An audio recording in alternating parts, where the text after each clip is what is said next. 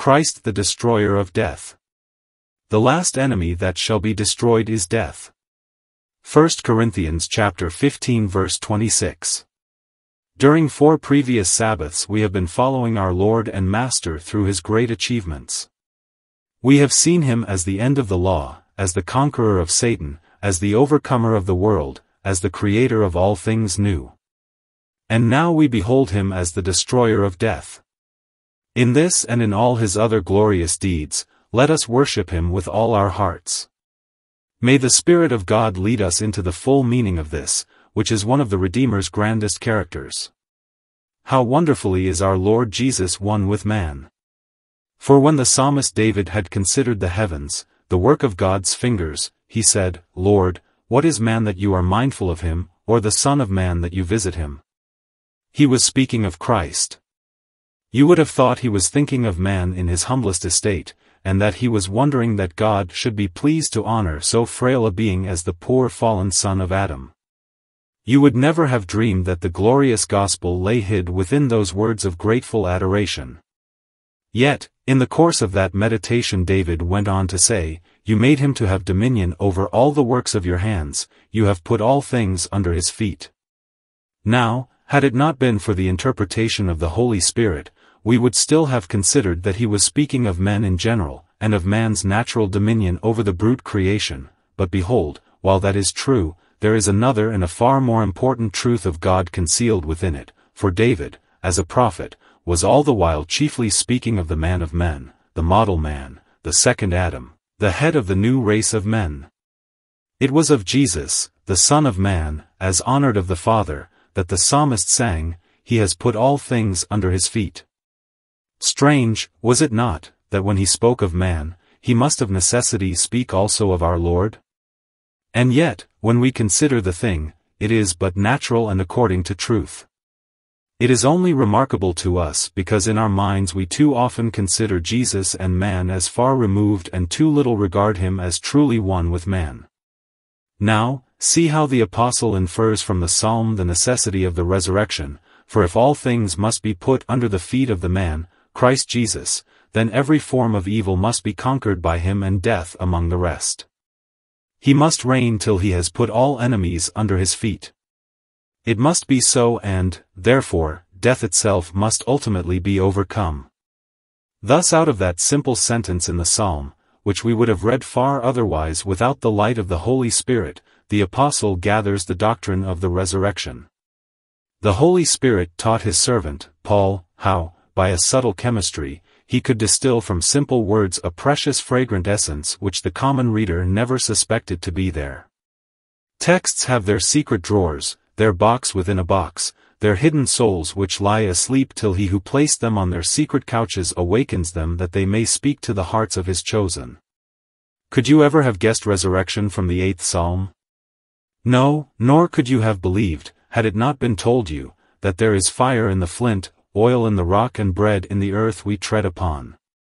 Man's books have usually far less in them than we expect, but the book of the Lord is full of surprises. It is a mass of light, a mountain of priceless revelations. We little know what yet lies hidden within the Scriptures.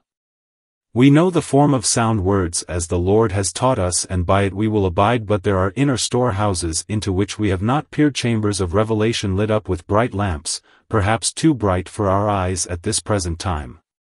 If Paul, when the Spirit of God rested upon him, could see so much in the songs of David, the day may come when we, also, shall see still more in the epistles of Paul and wonder at ourselves that we did not understand better the things which the Holy Spirit has so freely spoken to us by the apostle.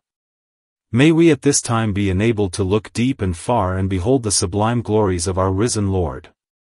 To the text itself, then death is an enemy. Death is an enemy to be destroyed. Death is an enemy to be destroyed. Last enemy that shall be destroyed is death. Death an enemy. It was so born, even as Haman the Agagite was the enemy of Israel by his descent. Death is the child of our direst foe, for, sin, when it is finished, brings forth death. Sin entered into the world and death by sin. Now, that which is distinctly the fruit of transgression cannot be other than an enemy of man. Death was introduced into the world on that gloomy day which saw our fall, and he that had the power of it is our arch-enemy and betrayer, the devil, from both of which facts we must regard death as the manifest enemy of man. Death is an alien in this world. It did not enter into the original design of the unfallen creation, but its intrusion mars and spoils the whole. It is no part of the great shepherd's flock, but it is a wolf which comes to kill and to destroy. Geology tells us that there was death among the various forms of life from the first ages of the globe's history, even when as yet the world was not fitted up as the dwelling of man. This I can believe and still regard death as the result of sin. If it can be proved that there is such an organic unity between man and the lower animals that they would not have died if Adam had not sinned, then I see in those deaths before Adam the antecedent consequences of a sin which was then uncommitted. If by the merits of Jesus there was salvation before he had offered his atoning sacrifice, I do not find it hard to conceive that the foreseen demerits of sin may have cast the shadow of death over the long ages which came before man's transgression. Of that we know little, nor is it important that we should, but certain is it that as far as this present creation is concerned, death is not God's invited guest but an intruder whose presence mars the feast. Man, in his folly, welcomed Satan and sin when they forced their way into the high festival of paradise, but he never welcomed death. Even his blind eyes could see in that skeleton form a cruel foe.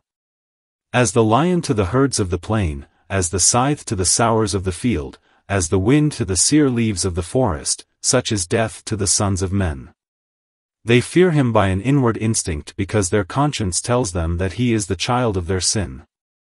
Death is well called an enemy, for it does an enemy's work towards us. For what purpose does an enemy come but to root up and to pull down and to destroy? Death tears in pieces that comely handiwork of God, the fabric of the human body, so marvelously worked by the fingers of divine skill. Casting this rich embroidery into the grave among the armies of the worms, to its fierce soldiery, death divides to everyone a prey of many colors of needlework, and they ruthlessly tear in pieces the spoil. This building of our manhood is a house fair to look upon, but death, the destroyer, darkens its windows, shakes its pillars, closes its doors, and causes the sound of the grinding to cease. Then the daughters of music are brought low and the strong men bow themselves. This vandal spares no work of life, however full of wisdom or beauty, for it looses the silver cord and breaks the golden bowl. Lo, at the fountain, the costly pitcher is utterly broken, and at the cistern the well-worked wheel is dashed in pieces. Death is a fierce invader of the realms of life, and where he goes, he fells every good tree, stops all wells of water, and mars every good piece of land with stones. See a man when death has worked his will upon him, what a ruin he is. How is his beauty turned to ashes and his comeliness to corruption? Surely an enemy has done this. Look, my brothers and sisters, at the course of death throughout all ages and in all lands.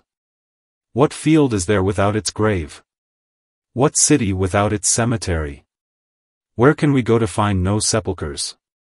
As the sandy shore is covered with the traces of the worm, so are you, O earth, covered with those grass-grown hillocks beneath which sleep the departed generations of men. And you, O sea, even you are not without your dead. As if the earth were all too full of corpses and they jostled each other in their crowded sepulchres, even into your caverns, O mighty main, the bodies of the dead are cast. Your waves must become defiled with the carcasses of men, and on your floor must lie the bones of the slain. Our enemy, death, has marched, as it were, with sword and fire ravaging the human race. Neither Goth, nor Hun, nor Tartar could have slain so universally all that breathed, for death has allowed none to escape. Everywhere he has withered household joys and created sorrow and sighs. In all lands where the sun is seen, he has blinded men's eyes with weeping.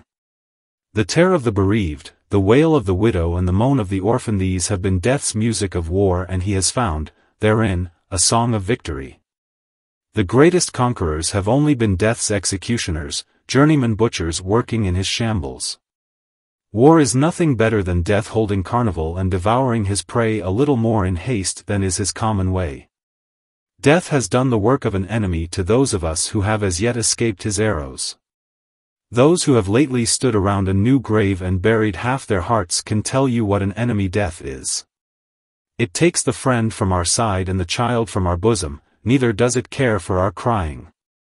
He has fallen who was the pillar of the household. She has been snatched away who was the brightness of the hearth. The little one is torn out of its mother's bosom, though its loss almost breaks her heartstrings, and the blooming youth is taken from his father's side, though the parent's fondest hopes are thereby crushed. Death has no pity for the young and no mercy for the old. He pays no regard to the good or to the beautiful. His scythe cuts down sweet flowers and noxious weeds with equal readiness. He comes into our garden, tramples down our lilies and scatters our roses on the ground.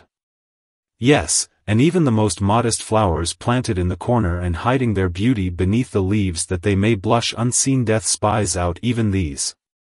He cares nothing for their fragrance, but withers them with his burning breath. He is your enemy, indeed, you fatherless child, left for the pitiless storm of a cruel world to beat upon with none to shelter you. He is your enemy, O widow, for the light of your life is gone and the desire of your eyes has been removed with a stroke. He is your enemy, husband, for your house is desolate and your little children cry for their mother of whom death has robbed you. He is the enemy of us all, for what head of a family among us has not had to say to him, "You have bereaved me again and again."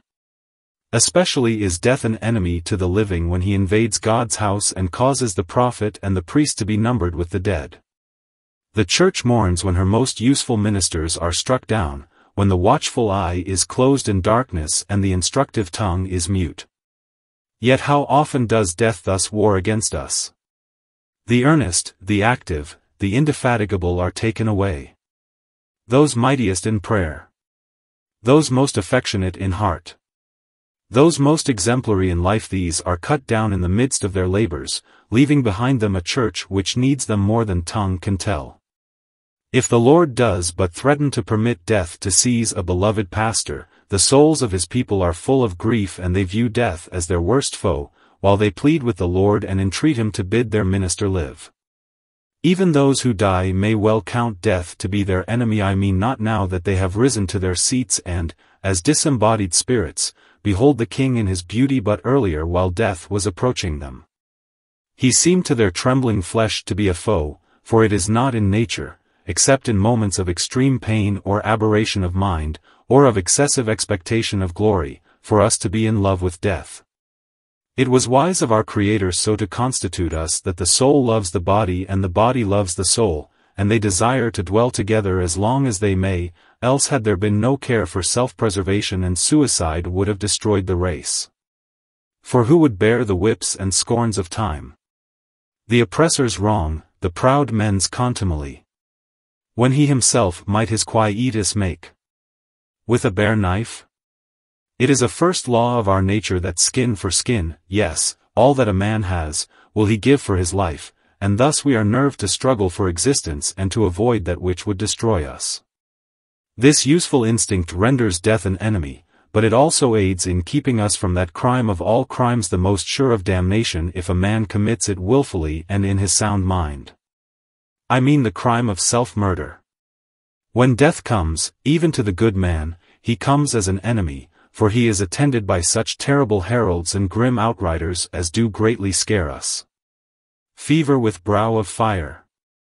Consumption with palsy. Half warmed with life.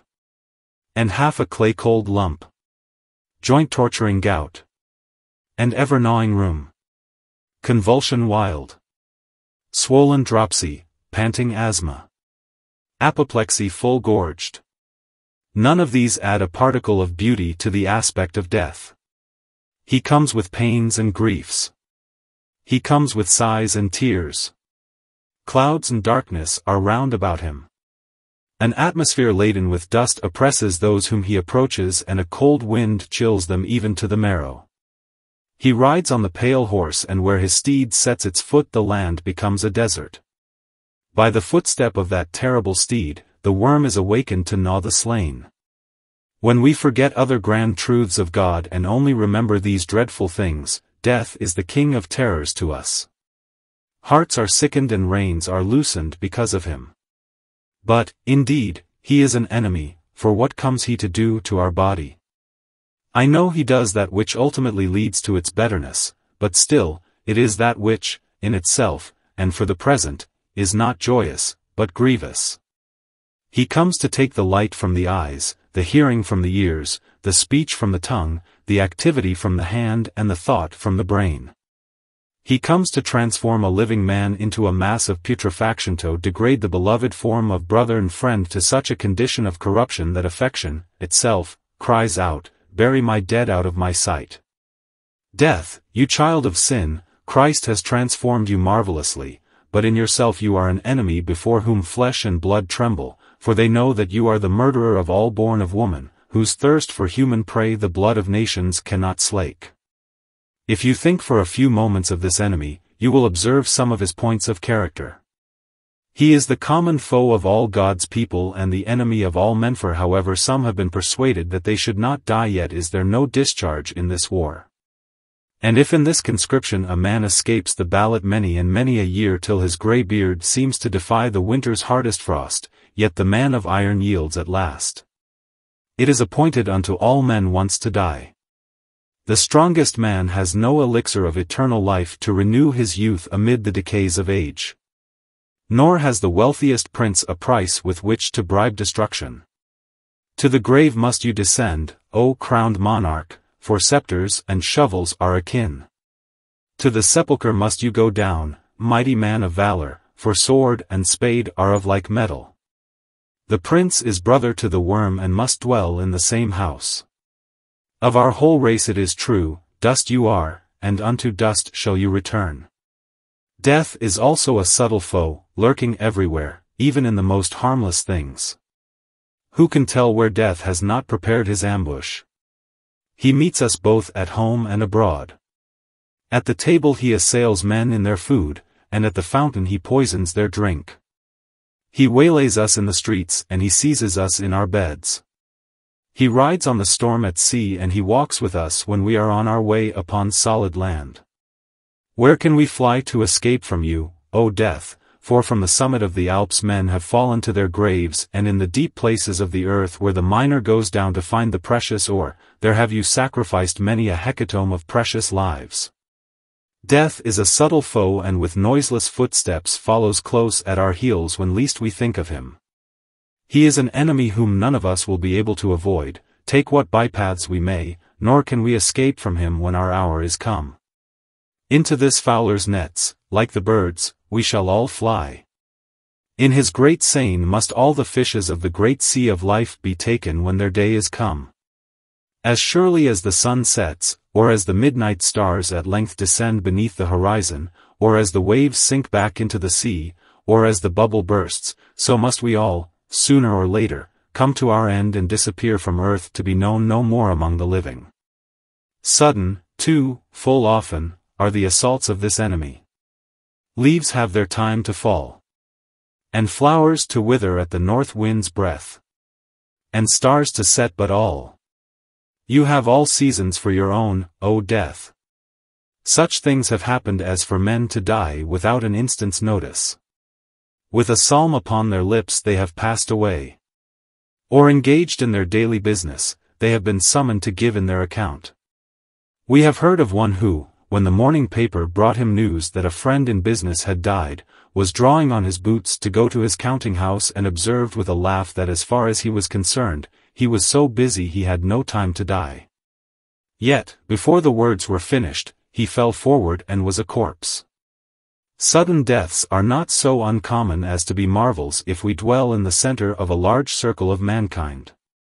This is death, a foe not to be despised or trifled with.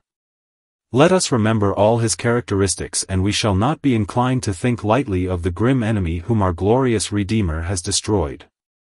2. Secondly, let us remember that death is an enemy to be destroyed. Remember that our Lord Jesus, he has not yet destroyed death, but he has gone very near to it, for we are told that he has abolished death and has brought life and immortality to light through the gospel. This surely must come very near to having destroyed death altogether.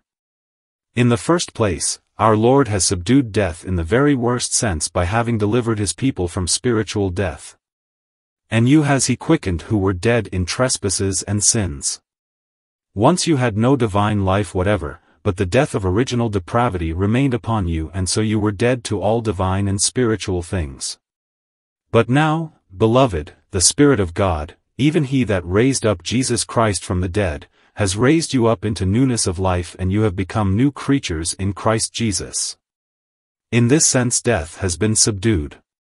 Our Lord, in his lifetime, also conquered death by restoring certain individuals to life. There were 3 memorable cases in which, at his bidding, the last enemy resigned his prey. Our Lord went into the ruler's house and saw the little girl who had lately fallen asleep in death, around whom they wept and lamented. He heard their scornful laughter when he said, "She is not dead but sleeps," and he put them all out and said to her, "Maid, arise." Then was the spoiler spoiled and the dungeon door set open. He stopped the funeral procession at the gates of Nain, from where they were carrying forth a young man, the only son of his mother, and she was a widow, and he said, "Young man, I say unto you, arise." When that young man sat up and our Lord delivered him to his mother, then, again, was the prey taken from the mighty. Chief of all, when Lazarus had laid in the grave so long that his sister said, "Lord, by this time he stinks," when, in obedience to the word, Lazarus come forth.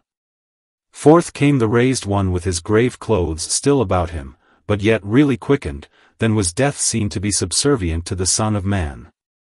"Loose him and let him go," said the conquering Christ, and death's bonds were removed, for the lawful captive was delivered. When at the Redeemer's resurrection many of the saints arose and came out of their graves into the holy city, then was the crucified Lord proclaimed to be victorious over death and the grave. Still, brothers and sisters, these were but preliminary skirmishes and mere foreshadows of the grand victory by which death was overthrown. The real triumph was achieved upon the cross. He hell and hell laid low. Made sin, he sin overthrew. Bowed to the grave, destroyed it so. And death, by dying, slew. When Christ died he suffered the penalty of death on the behalf of all his people, and, therefore, no believer now dies by way of punishment for sin, since we cannot dream that a righteous God would twice exact the penalty for one offense. Death, since Jesus died, is not a penal infliction upon the children of God. As such he has abolished it, and it can never be enforced. Why do the saints die, then? Why? Because their bodies must be changed before they can enter heaven. Flesh and blood, as they are, cannot inherit the kingdom of God. A divine change must take place upon the body before it will be fit for incorruption and glory. And death and the grave are, as it were, the refining pot and the furnace by means of which the body is made ready for its future bliss. Death, it is true you are not yet destroyed, but our living Redeemer has so changed you that you are no longer death, but something other than your name. Saints do not die now, but they are dissolved and depart. Death is the loosing of the cable that the boat may freely sail to the fair havens. Death is the fiery chariot in which we ascend to God. It is the gentle voice of the great King who comes into his banqueting hall, and says, "Friend, come up higher. Behold, on eagle's wings we mount. We fly, far from this land of mist and clouds, into the eternal serenity and brilliance of God's own house above." Yes, our Lord has abolished death. The sting of death is sin, and our great substitute has taken that sting away by his great sacrifice. Death without a sting abides among the people of God, and it so little harms them, that to them, it is not death to die. Further, Christ vanquished death and thoroughly overcame him when he rose. What a temptation one has to paint a picture of the resurrection, but I will not be led aside to attempt more than a few touches.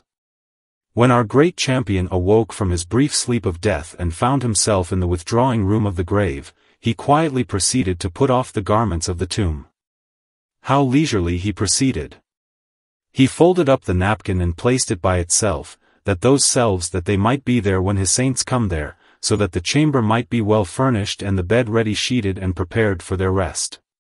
The sepulchre is no longer an empty vault, a dreary morgue, but a chamber of rest, a dormitory furnished and prepared, hung with the drapes which Christ, himself has bequeathed.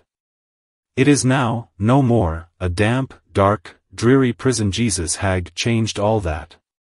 'Tis now a cell where angels use to come and go with heavenly news. The angel from heaven rolled away the stone from our Lord's sepulchre and let in the fresh air and light again upon our Lord, and he stepped out more than a conqueror. Death had fled. The grave had capitulated. Lives again our glorious King. Where, O death, is now your sting? Once he died our souls to save. Where's your victory, boasting grave? Well, brothers and sisters, as surely as Christ rose, so did he guarantee in absolute certainty the resurrection of all his saints into a glorious life for their bodies, the life of their souls never having paused even for a moment. In this he conquered death. And since that memorable victory, every day Christ is overcoming death, for he gives his Spirit to his saints, and having that Spirit within them they meet the last enemy without alarm. Often they confront him with songs. Perhaps more frequently they face him with calm countenance and fall asleep with peace. I will not fear you, death, why should I? You look like a dragon, but your sting is gone. Your teeth are broken, O old lion, why should I fear you? I know you are no more able to destroy me, but you are sent as a messenger to conduct me to the golden gate wherein I shall enter and see my Saviour's unveiled face forever. Expiring saints have often said that their last beds have been the best they have ever slept upon. Many of them have inquired, "Tell me, my soul, can this be death?" To die has been so different a thing from what they expected it to be, so easy and so joyous. They have been so unloaded of all care, have felt so relieved instead of burdened, that they have wondered whether this could be the monster they had been so afraid of all their days. They find it a pin's prick, whereas they feared it would prove a sword thrust. It is the shutting of the eyes on earth and the opening of them in heaven, whereas they thought it would have been a stretching upon the rack, or a dreary passage through a dismal region of gloom and dread. Beloved, our exalted Lord has overcome death in all these ways. But now, observe, that this is not the text. The text speaks of something yet to be done. The last enemy that shall be destroyed is death, so that death, in the sense meant by the text, is not destroyed yet. He is to be destroyed, and how will that be? Well, I take it he will be destroyed in the sense, first, that at the coming of Christ, those who are alive and remain shall not see death. They shall be changed. There must be a change, even to the living, before they can inherit eternal life, but they shall not actually die. Do not envy them, for they will have no preference beyond those that sleep. Rather do I think theirs to be the inferior lot of the two in some respects. But they will not know death. The multitude of the Lord's own who will be alive at his coming will pass into glory without needing to die. Thus death, as far as they are concerned, will be destroyed. But the sleeping ones, the myriads who have left their flesh and bones to mold back to earth, death shall be destroyed even as to them, for when the trumpet sounds they shall rise from the tomb. The resurrection is like destruction of death. We never taught, nor believed, nor thought that every particle of every body that was put into the grave would come to its fellow and that the absolutely identical material would rise, but we do say that the identical body will be raised, and that as surely as there comes out of the ground the seed that was put into it, though in very different guise, for it comes not forth as a seed but as a flower, so surely shall the same body rise again. The same material is not necessary, but there shall come out of the grave, yes, come out of the earth if it never saw a grave, or come out of the sea if devoured by monsters, that same body for true identity which was inhabited by the soul while here below. Was it not so with our Lord? Then so shall it be with his people. And then shall be brought to pass the saying that is written, death is swallowed up in victory. O death, where is your sting? O grave, where is your victory? There will be this feature in our Lord's victory, that death will be fully destroyed because those who rise will not be one with the worse for having died. I believe, concerning those new bodies, that there will be no trace upon them of the feebleness of old age. None of the mark of long and wearying sickness, none of the scars of martyrdom. Death shall not have left his mark upon them at all, except it is some glory mark which shall be to their honor, like the scars in the flesh of the well-beloved which are his chief beauty, even now, in the eyes of those for whom his hands and feet were pierced. In this sense death shall be destroyed because he shall have done no damage to the saints at all, the very trace of decay shall have been swept away from the redeemed. And then, finally, there shall, after this trumpet of the Lord, be no more death, neither sorrow, nor crying, for the former things will have passed away. Christ, being raised from the dead, dies no more, death has no more dominion over him.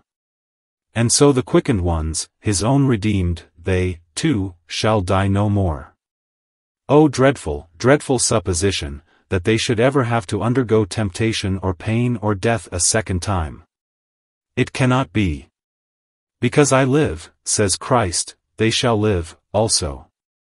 Yet the doctrine of the natural immortality of the soul, having been given up by some, certain of them have felt obliged to give up with the eternity of future punishment the eternity of future bliss, and assuredly, as far as some great proof texts are concerned, they stand or fall together. These shall go away into everlasting punishment, and the righteous into life eternal. If the one state is short, so must the other be. Whatever the adjective means in the one case it means in the other. To us, the word means endless duration in both cases, and we look forward to a bliss which shall never know end or duration. Then in the tearless, sorrowless, graveless country, death shall be utterly destroyed. 3. And now last of all, and the word, last, sounds fitly in this case, death is to be destroyed last. Because he came in last, he must go out last. Death was not the first of our foes. First came the devil, then sin, then death. Death is not the worst of enemies. Death is an enemy, but he is much to be preferred to our other adversaries. It were better to die 1,000 times than to sin. To be tried by death is nothing compared with being tempted by the Satan. The mere physical pains connected with dissolution are comparative trifles compared with the hideous grief which is caused by sin and the burden which a sense of guilt causes to the soul. No, death is but a secondary mischief compared with the defilement of sin. Let the great enemies go down first. Smite the shepherd and the sheep will be scattered. Let sin and Satan, the lord of all these evils, be smitten first, and death may well be left to the last. Notice that death is the last enemy to each individual Christian and the last to be destroyed. Well now, if the Word of God says he is the last, I need to remind you of a little piece of practical wisdom: leave him to be the last. Brother, do not dispute the appointed order, but let the last be last. I have known a brother wanting to vanquish death long before he died. But, brother, you do not need dying grace till dying moments. What would be the good of dying grace while you are yet alive? A boat will only be necessary when you reach a river. Ask for living grace, and glorify Christ, and then you shall have dying grace when dying time comes. Your enemy is going to be destroyed, but not today. There is a great host of enemies to be fought today, and you may be content to let this one alone for a while. This enemy will be destroyed, but of the times and the seasons we are in ignorance. Our wisdom is to be good soldiers of Jesus Christ, as the duty of every day requires. Take your trials as they come, brother. As the enemies march up, slay them, rank upon rank. But if you fail, in the name of God, to smite the front ranks, and say, "No, I am only afraid of the rear rank," then you are playing the fool. Leave the final shock of arms till the last adversary advances. Meanwhile, hold your place in the conflict. God will, in due time, help you to overcome your last enemy, but meanwhile see to it that you overcome the world, the flesh, and the devil. If you live well, you will die well. That same covenant in which the Lord Jesus gave you life contains also the grant of death, for all things are yours, whether things present or things to come, or life or death, all are yours, and you are Christ's, and Christ is God's. Why is death left to the last? Well, I think it is because Christ can make much use of him. The last enemy that shall be destroyed is death, because death is of great service before he is destroyed. Oh, what lesson some of us have learned from death! Our dying friends come o'er us like a cloud to dampen our brainless ardors, to make us feel that these poor fleeting toys are not worth living for. They remind us that as others pass away so must we, also, be gone, and thus they help to make us let loose of this world and urge us to take wing and mount towards the world to come. There are, perhaps, no sermons like the deaths which have happened in our households. The departure of our beloved friends have been to us solemn discourses of divine wisdom which our heart could not help hearing. So Christ has spared death to make him a preacher to his saints. And you know, brothers and sisters, that if there had been no death, the saints of God would not have had the opportunity to exhibit the highest ardor of their love. Where has love to Christ triumphed most? Why, in the death of the martyrs at the stake and on the rack.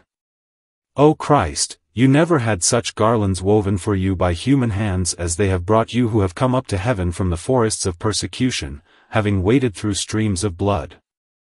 By death for Christ the saints have glorified him the most. So is it, in their measure, with saints who die from ordinary deaths. They would have had no such test for faith and work for patience as they now have if there had been no death. Part of the reason of the continuance of this dispensation is that the Christ of God may be glorified, but if believers never died, the supreme consummation of faith's victory must have been unknown. Brothers and sisters, if I may die as I have seen some of our church members die, I court the grand occasion. I would not wish to escape death by some by-road if I may sing as they sang. If I may have such hosannas and hallelujahs beaming in my very eyes as I have seen, as well as heard, from them, it were a blessed thing to die. Yes, as a supreme test of love and faith, death is well respite a while to let the saints glorify their Master. Besides, brethren, without death we should not be so conformed to Christ as we shall be if we fall asleep in him. If there could be any jealousies in heaven among the saints, I think that any saint who does not die, but is changed when Christ comes, could almost meet me and you, who probably will die, and say, my brother, there is one thing I have missed. I never lay in the grave. I never had the chill hands of death laid on me, and so in that I was not conformed to my Lord. But you know what it is to have fellowship with him, even in his death. Did I not well say that they that were alive and remain should have no preference over them that are asleep? I think the preference, if anything, shall belong to us who sleep in Jesus and wake up in his likeness. Death, dear friends, is not yet destroyed, because he brings the saints home. He does but come to them and whisper his message, and in a moment they are supremely blessed. Have done with sin and care and woe. And with the Savior rest. And so death is not destroyed yet, for he answers useful purposes. But, beloved, he is going to be destroyed. He is the last enemy of the church collectively. The church, as a body, has had a mass of foes to contend with, but after the resurrection we shall say, this is the last enemy. Not another foe is left. Eternity shall roll on in ceaseless bliss. There may be changes, bringing new delights, perhaps. In the eternity to come there may be eras and ages of yet more amazing bliss and still more superlative ecstasy. But there shall be no rude alarm of raging foes. No cares to break the last repose. The last enemy that shall be destroyed is death, and if the last is slain there can be no future foe. The battle is fought and the victory is won forever. And who has won it? Who but the Lamb that sits on the throne, to whom let us all ascribe honor, glory, majesty, power, dominion and might forever and ever. The Lord help us in our solemn adoration. Amen. Portion of Scripture read before sermon 1 Corinthians chapter 15 verse 1-34. Hymns from our own hymn book 909, 843, 841.